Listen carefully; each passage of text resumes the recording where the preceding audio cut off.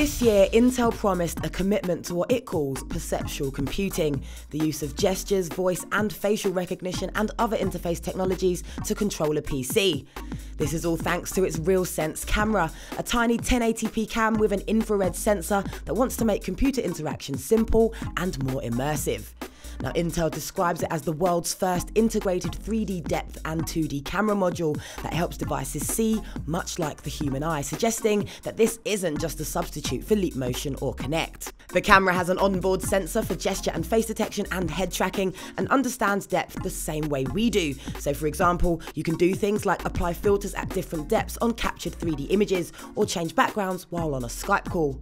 Intel is attempting to make computer interaction more like interacting with real people and objects, whether you're making music by moving virtual instruments around the screen and playing them using your hands and head, using hands-free interaction to play games, or editing video in real time, for example.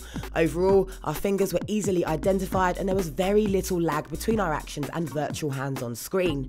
Designed to be both productive and fun, Intel is pushing the idea that we will interact with our machines in far easier and smarter ways in the near future that will ultimately make devices more natural and intuitive to use.